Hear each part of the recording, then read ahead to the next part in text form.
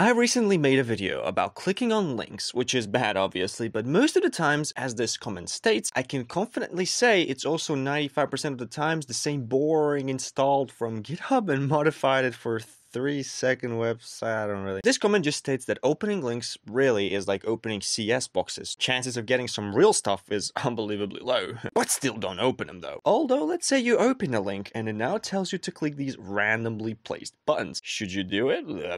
Well, no, obviously. But hold on, cowboy, don't exit the video just yet. I got some stuff to explain. Let me tell you though, these attacks are very, very complex, and chances are this video is going to be long. Therefore, grab yourself some popcorn, tuck yourself in, and enjoy the show. It's actually sad. I edit for like 6+ hours and I average out like 2,000 views, so please subscribe, guys. I'm desperate at this point.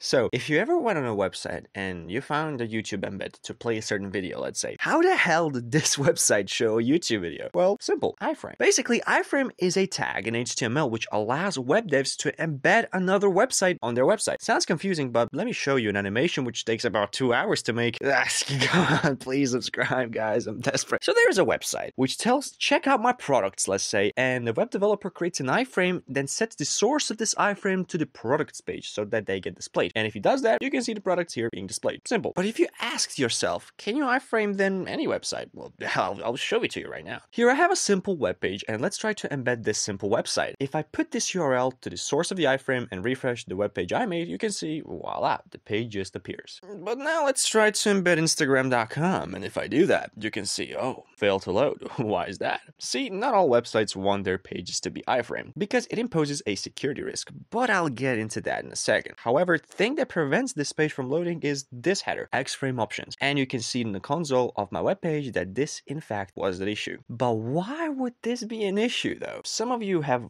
guessed it already, but I'll explain just to make sure. Let's say there's a website which allows you to delete your whole account, but you must go on a website, then settings, then click on a button to delete your account, and attackers won't trick you into doing these 3 obvious steps, because as much as you think some people are idiots, no one is that stupid though. Anyways, one way attackers could trick you is if they were able to iframe the settings page of that website. So an attacker goes on a website and then goes to settings, and then attackers will check if there's an Xframe options header present. As seen here, it is not. So if an attacker tries to embed the settings of this legitimate website, he will be able to do so. But still, it's obvious that you're clicking on a button which clearly says delete account, so that's So how an attacker might still be able to trick you? Well, there's a neat CSS property called opacity, and if you set the opacity of an iframe to, let's just for the start say 0.5, as you can see, it's harder to be seen. And if you put the opacity to 0.0001, it is completely invisible. But the problem is, you can still click on the buttons on the iframe, including the ominous delete account button. Oh god. So now the attacker just creates a fake button, which is below the iframe on the z-axis, but since the opacity of the iframe is very low, iframe perishes, and we are left with the bait button on the exact coordinate where the delete button is. So if I delivered this link to the victim, as you can see, this lab is solved and the victim clicked the button, but this scenario is a bit unrealistic. See, when you want to delete an account, usually you will be asked to type something out, or maybe receive an email to complete the deletion. Here I have a more realistic scenario. Disabling two-factor, liking posts, deleting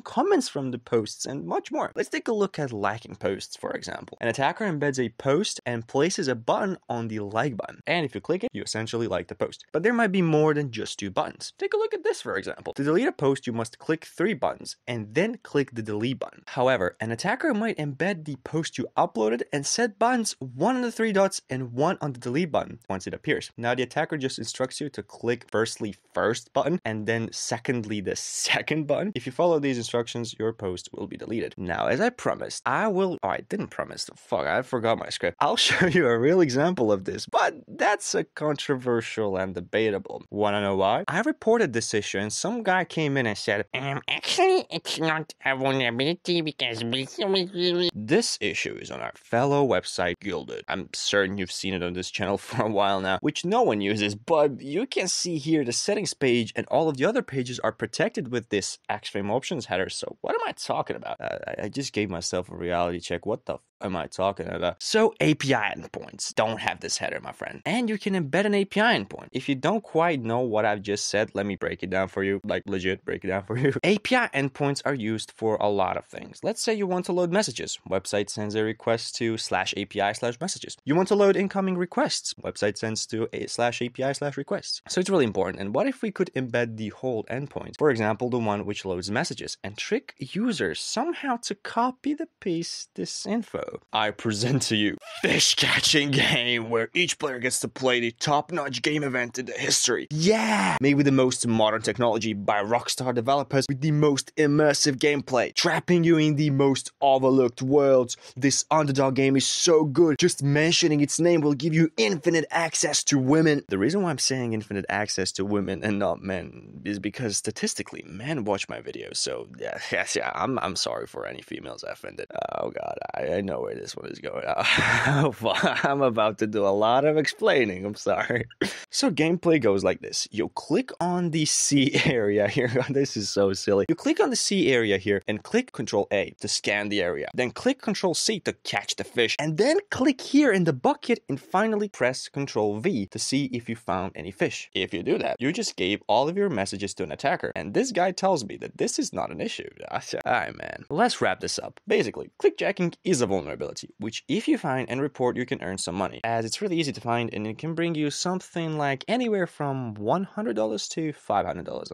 I'm certain it goes something like that. This comment states that most websites have securities against all of those stuff, including CSRF issues. Sorry to inform you, man, but only real issue would be if a programmer forgot to enable or code that protection. Yes, that is absolutely true, but it's not rare, man. People make mistakes and will continue to do so. Therefore, it is our goal to make the internet more secure because we are seeing incline in scammers and decline in ethical hackers. Thanks for watching yet another video of mine. Make sure to go subscribe and like this video, and let me know in the comments if I missed something or I said something stupid in the video. I really put a lot of effort in my videos, so please support me in reaching more people. I obviously won't forget the OGs. Make sure to join my Discord server as well. Stay safe and